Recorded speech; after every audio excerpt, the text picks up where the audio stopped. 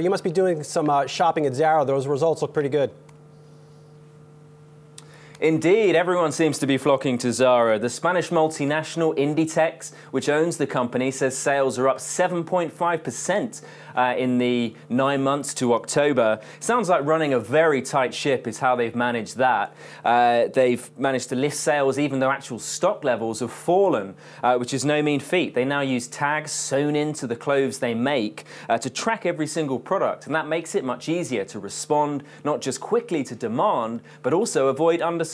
And we know their rival Swedish giant H&M, that's a massive headache for them, the amount of unsold goods they've got.